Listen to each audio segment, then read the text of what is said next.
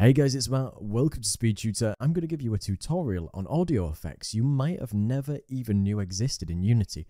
And by the end of this tutorial, you're probably going to hate me because this piece of music is really catchy, but it's the best way to illustrate what these sound effects do. I'll run through all these effects and how they basically work, and then we'll look at using them in a real scene and how you can really bring out and make your scene feel even more alive. Do be sure to check out all the links down below for all the sales, the Unity's new mega bundle, and check out my Patreon too to get over 225 different scripts, assets and projects you cannot find anywhere else. We will be looking at a high pass and a low pass filter, we'll be looking at an echo and distortion, a chorus filter, reverb filters and reverb zones themselves, and I do have an entire tutorial talking about audio and how to get yourself started if you don't know, and I'll leave the link down below.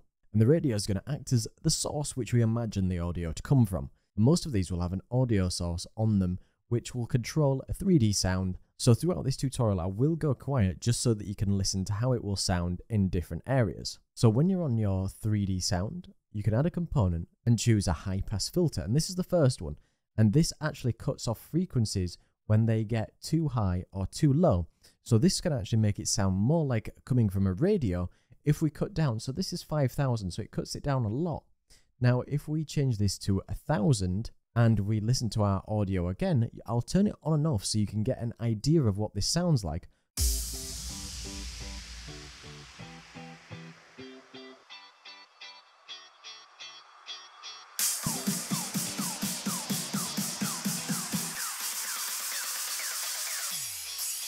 So you could hear that when it was on and off, and it really reduces the frequency of the audio, and you can actually increase this value to make it even less. So if I increase this all the way up to say 8,000 and I make sure I play this audio again, you can hear that it's really reduced the frequency of the audio.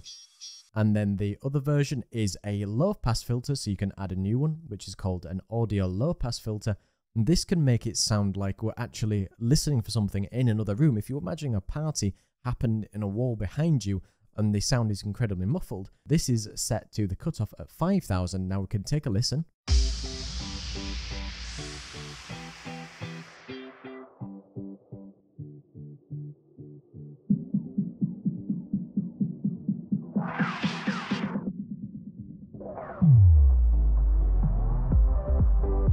So the smaller you get the value here, the more muffled that sound will be. Now we've got something called an echo filter, which you can add a component. Just type in audio echo filter, and this will have a delay on everything we say. So I'll swap up the audio and I'll just put this police radio on here, which will just be different. And you can select the delay decay, the dry mix, and the wet mix on this.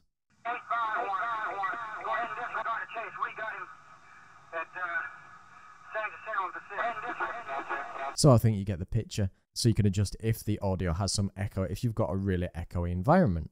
Then we have something called a distortion filter. So we can set the distortion at halfway, about 0.5.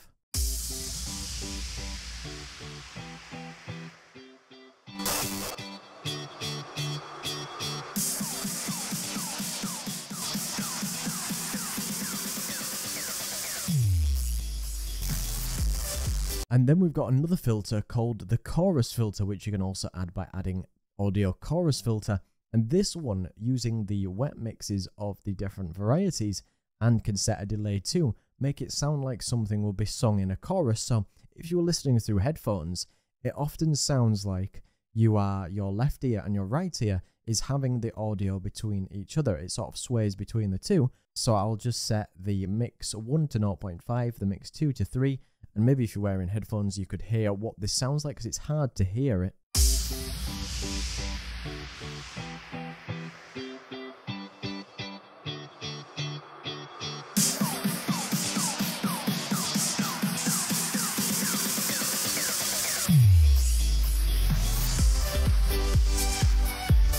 Because if you could hear that, it sounds like it's moving between both of my ears when that chorus filter is enabled. I've got another one called a reverb filter, and this allows us to specifically affect the way that the sound interacts with the world. So if this can be set on a specific audio effect with the audio reverb filter, and you can set a preset based on what type of environment this should be. Let's say we had an arena, And this sound wanted to sound like it was in the arena now.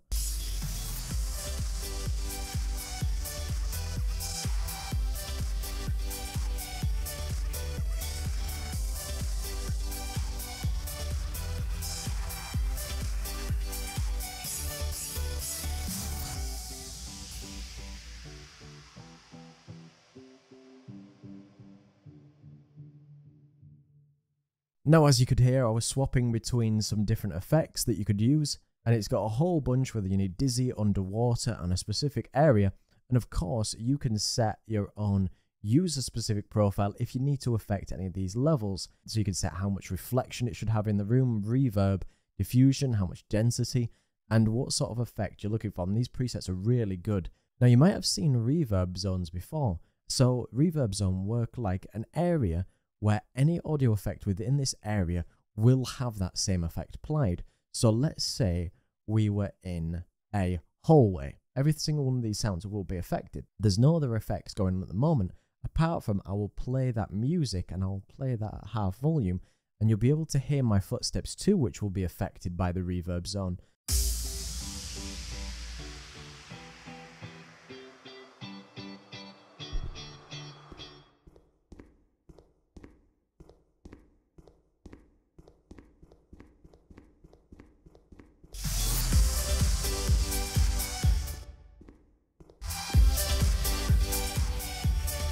So in this, you can actually set the min and max distance and use the settings exactly like you could on the reverb filter to actually create that idea of a particular area. I've got a little scene set up here, so I'm going to show you how you can use some of these effects together to make these work.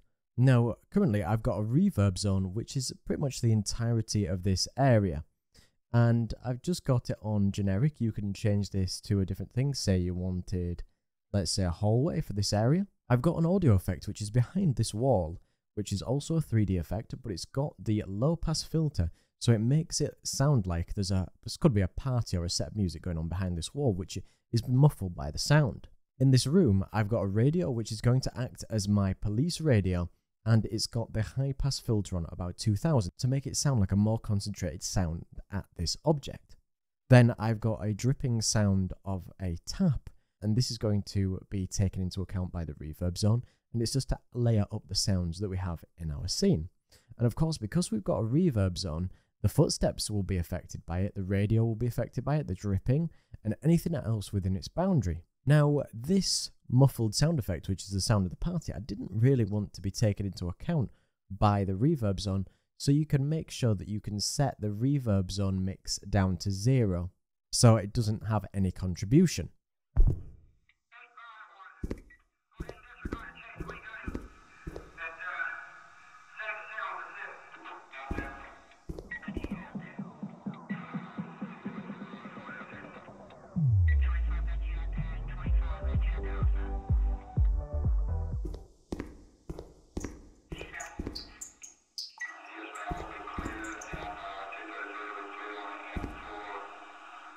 Sometimes these effects are only subtle, but everything about making games and games design is every little subtle aspect that you can add adds up to make a greater picture of the design or the world that you're creating.